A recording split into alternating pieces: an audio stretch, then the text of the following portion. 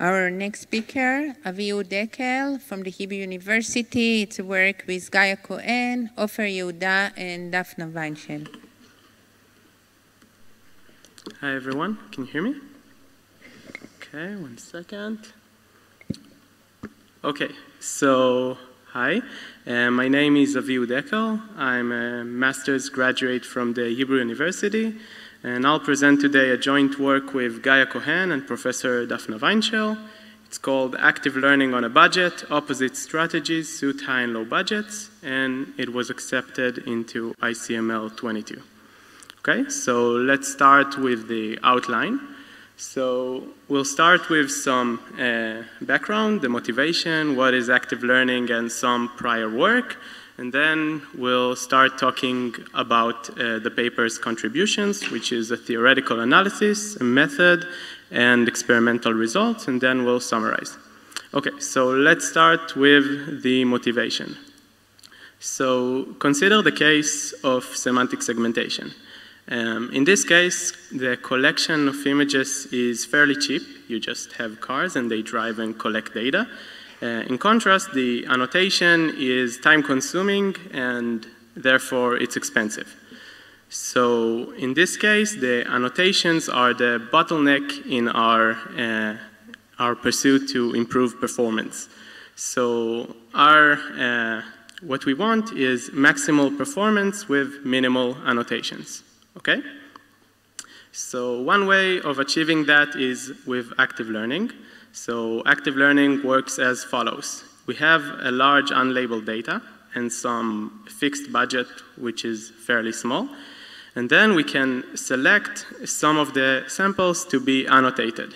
And this is the main idea. This is where we interfere. Usually people select the labeled set at random. And this is what active learning claims to be too naive, okay? Random selection is not good enough. So after we selected the samples, we simply train our supervised model. And if we would select a good labeled set, we would get more likely a better model. Okay, so sometimes active learning is viewed as a cycle. You start with an unlabeled pool, and then traditionally you select the initial set randomly. Then you get some labeled examples, you train a model, and you use the model that you train to select additional samples. So you repeat this procedure, query samples, train a model on the samples you created, and use the model again to query more. Okay, so let's talk about some prior work. We'll talk mainly about leading principles in active learning. So one principle is uncertainty sampling, where we select samples that the model is least confident about. So in this example, you see that some samples in color are already labeled in blue or in red, and the black ones are unlabeled. And we have the predictions of the model that we trained already. So in uncertainty sampling, we would select the samples closest to the decision boundary to be annotated. So another leading principle in active learning is diversity sampling, where we try to minimize the correlation between samples that we annotate. And this is done to avoid redundancy in annotation, because we don't want to label two examples that are very similar. We'll have the added value of the second one would be fairly small. Now we'll talk about a problem in active learning, which is called the cold start problem, okay? So given a small annotation budget, active learning strategies don't improve over random selection. So they only work when the initial labeled set is very large and you want to query even more examples. So in here you see an example for the cold start problem. This is an active learning experiment on CIFAR 100. And in the x-axis, you see the number of examples, and in the y-axis, the test accuracy. So the initial set is selected randomly, and then we follow 5 iterations, active learning iterations, where we query 100 samples more. And this is done with different active learning strategies, for example, margin, core set, etc. And you see that in black, the random is the top performing model, which is not what we expect in active learning. We want to improve over random selection. So this is a problem.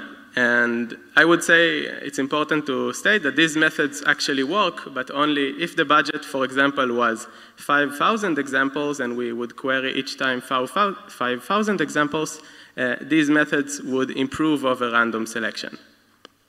So we suggest a new active learning strategy called TPClust, which improves over random selection and overcomes this cold start problem. And this is interesting because some tasks are inherently low budget, where we have a busy expert and we can't ask him to query a lot of examples, and we still want to utilize their time in the best way possible. Okay, now we reach the state where we start to talk about our paper, and this paper aims to explain and solve the cold start problem. We'll start with the theoretical analysis.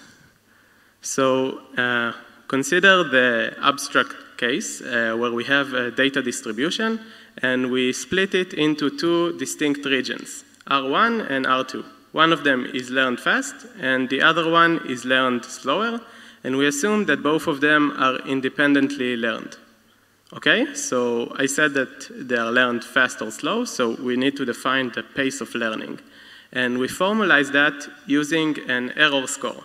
So an error score is a function that takes as input m, the number of examples, and returns the expected generalization error using random m samples. And you see here the expectation over the selection of random m samples from the data distribution. And when we say that R1 is learned faster than R2, we mean that its error score decays faster. This is one way to define it, but maybe it's easier to look at the function and see that the orange function of R1, the error score of the orange one, decays faster than the blue error score. Okay, so how is this connecting to active learning? So in this theoretical setup, we view active learning as a biased sampling strategy. Okay, so we want to minimize the overall error, and we have the following dilemma. Should we oversample R1, the part that is learned fast, or oversample the other part, which is learned slower? And the way it connects to the active learning literature is that oversampling R2, the learned slow part, is analogous to uncertainty sampling, where we try to select the samples that are harder to learn or learned slower. Okay, so which one should we choose, R1 or R2, to minimize the overall error? And the answer is that it depends, and specifically it depends on the number of examples. So in here you see x-axis is the number of examples again, and the y-axis is the difference in accuracy from random selection. So above the black line it's improving, and below the black line it's worse than random selection. So when we oversample R2, we gain benefits in high budgets, but we are actually worse in low budgets. And when we oversample R1, the area, the region that is learned fast, we have benefits in low budgets, but we are worse in high budgets. So we have kind of a phase transition phenomenon in here. So the optimal strategy that we need to choose in this case, in this example, shifts as a function of the budget. Okay, so we see the same phenomenon when we do the same experiment only empirically. So this is when using our active learning strategy in orange and an uncertainty sampling strategy in blue, and we plot the difference from accuracy from random selection when training neural networks on CIFAR-10. So we prove several results, and one of them is that if we want to determine, given a number of examples, what is the optimal strategy, we can do that using a simple threshold test, and P and alpha are parameters of the problem. And we have a phase transition guarantee when the error score is smooth, monotone, and bounded by an exponential. Okay? And we prove that linear classifier's error score is bounded by an exponential, and we show empirically that the error score of neural networks classifiers is also bounded by an exponential. So let's sum up this section. We claim that there's an opposite strategy for high and low budgets. So in high budget, we agree with the active learning literature. We should, in high budgets, select uncertainty, should perform uncertainty sampling, focus on the uncommon examples. However, we predict a new thing that in low budgets, we should focus on the representative examples that are easier to learn. Okay, so now we want to select the samples that are easier to learn, but we come across to a problem that we don't have any labels, or we have a very small amount of labels. So we need somehow to model confidence without a model, okay? So the way we do it is we replace the notion of confidence, which requires a model and therefore labels, with the notion of density, which can be calculated in an unsupervised manner. Okay, so what we do is we oversample dense regions to select representative examples. So let's walk through our method, which is called typical clustering. It works as follows. It tries to select different peaks of the data distribution in the following way. We start with a representation learning algorithm to learn a semantically meaningful representation space. Then, assuming we want to select 30 samples, for example, then we cluster the data into 30 clusters. And from every cluster, we select the densest example. And this results in the selection of a diverse and representative set of examples. Okay, now we look at some results. So you see here in purple and in blue, you see our method, typiclust, with two variants which differ in the clustering algorithm they use. And you see that all of the other active learning methods are worse or on par with random, because these experiments are low budget experiments. The number of examples here is 1 sample per class. And you see that our method, typiclust, outperforms the random selection and all the other active learning strategies and is able to overcome the cold start problem. We also consider the case of semi-supervised active learning, where the literature reports there is no benefits from this combination. So again, in active learning, we select a set of samples, and we still have a large unlabeled set. So we can apply a semi-supervised learning algorithm as well. And I said that this didn't show improvements before, but now, using the right active learning strategy for low budgets, we see large improvements. So let's look at the results. In here, in blue and purple again, you see the two variants of our method. For example, on CIFAR 10, random selection gets us to less than 60% accuracy. And using the same number of examples selected in a more sophisticated way, we are able to boost the accuracy to above 90%.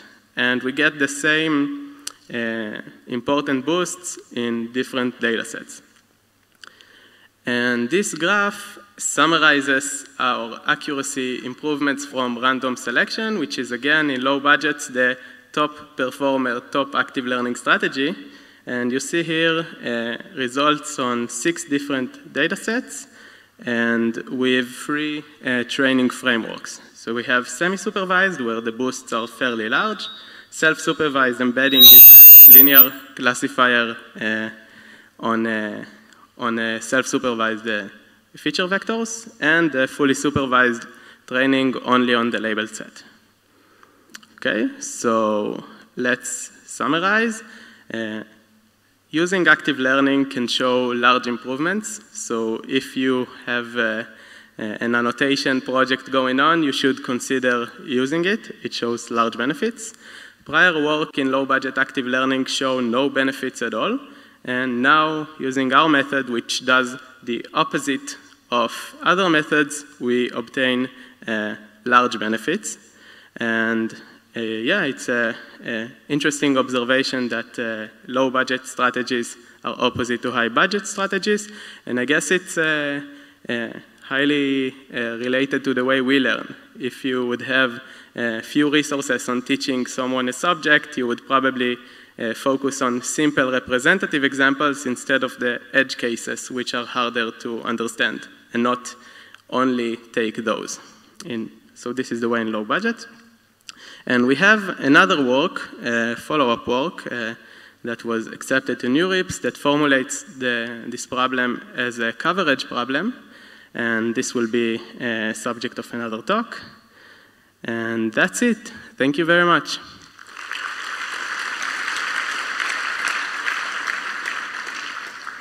Thank you. We have time for a single question.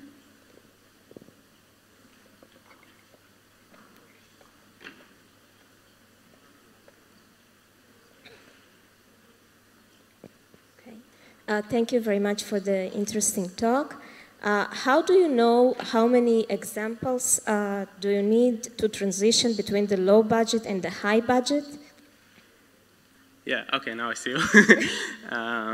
So that's an interesting question because indeed you are correct to identify the number of examples for a low and high budget. It depends on the difficulty of the task and the size of the data set, etc. And this is indeed an ongoing line of research. So we have several ideas, but not something conclusive yet. So this is an active research direction the lab is currently focusing on. Okay, thank you.